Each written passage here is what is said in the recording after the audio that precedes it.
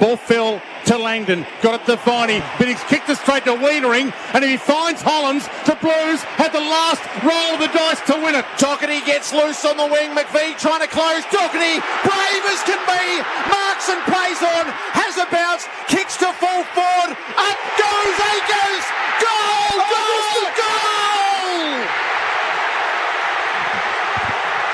Carlton hit the front inside the final minutes.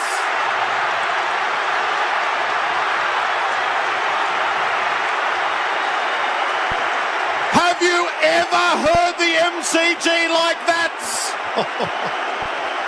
Wow, I thought he missed it. I thought he hit it skinny.